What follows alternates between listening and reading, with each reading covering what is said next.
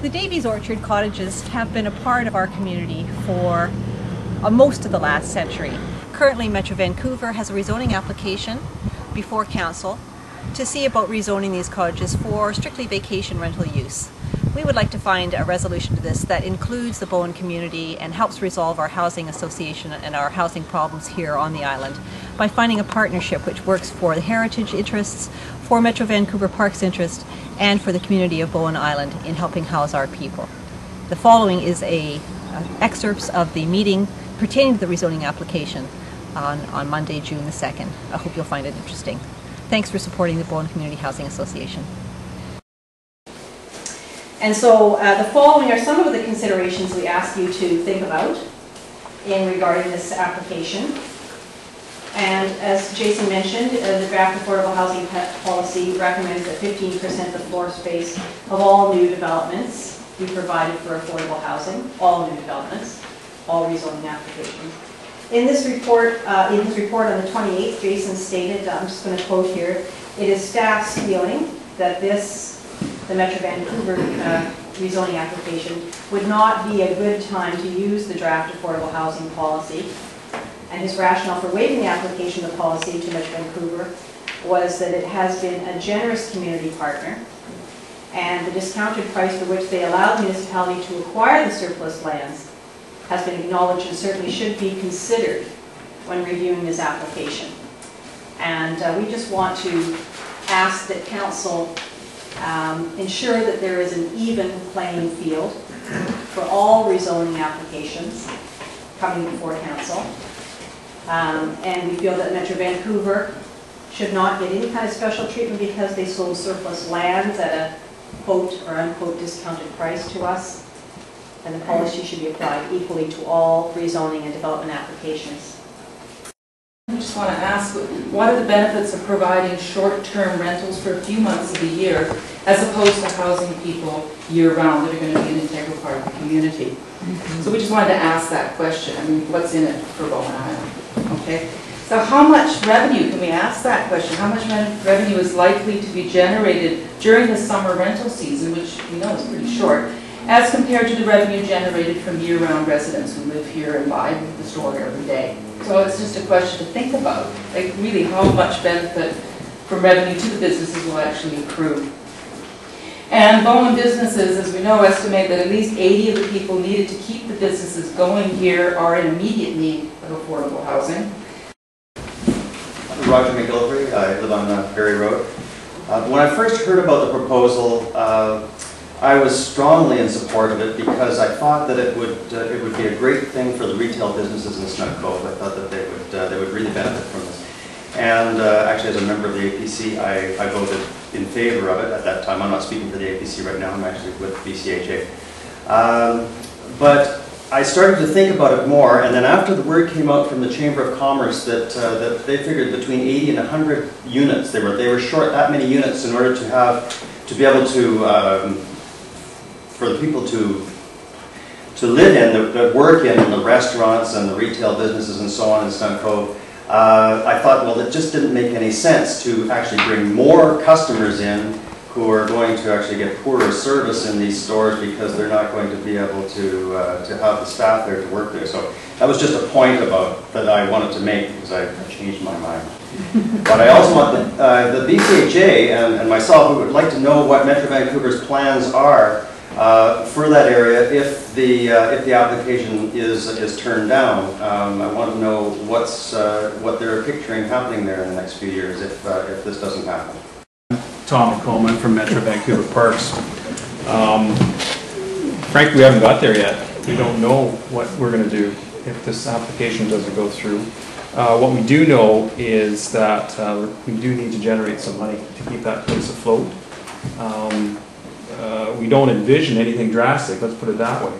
We've worked very hard and diligently with the people organization over the last number of years, since about '83, to restore those cottages. So the short answer is we don't know, but certainly nothing dramatic is going to happen. The cottages are the last remaining stand of Union Steamship cottages anywhere in BC. they deserve to be saved just for that reason. We've managed to keep them standing for the most part. They're sinking slowly, some of them, but we've managed to keep them standing. At the moment, we're just concerned about saving the 10 cottages that we have. And so we have two. We can generate $1,000 a month for a year, for 2 years, from those 2 cottages. That money will be used directly to go back into doing more work for the other 8. We're not unaware of the fact that there's a need for affordable housing on Bowen for the businesses. Actually, we don't care whether the businesses make any money or not. What we need is a self-generating business model that will provide more funding. We only have 2 cottages available that we could use for rental accommodation. It occurs to me that there's an opportunity for a partnership between Bowen Community Housing and the Heritage Preservation Group without changing the zoning, since the zoning already allows for the individuals to live there. Their desire is to preserve the cottages. Our desire is to create affordable housing. We'd be happy to raise the money and materials and labor to help preserve those cottages and see them rented to locals who need them. And I think if the regional district doesn't like them being rented to locals, well, that's too bad.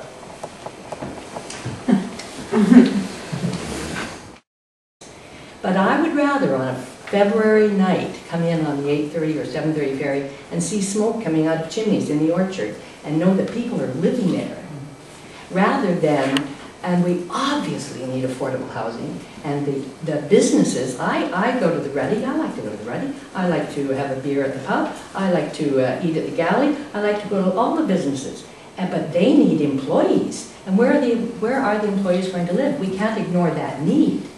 And the other thing is, and I like what somebody mentioned, I believe you did, about benefit. Who is to benefit from which way the decision? I came here very unprepared. I only learned about this virtually today. But I'm somehow suspicious about what this proposal is. And incidentally, the GVRD were not supportive of the cottages since 1983. We formed the Heritage Society, in my living room, might I add, in an adversarial relationship to stop the bulldozers. We didn't stop them all. But at any rate,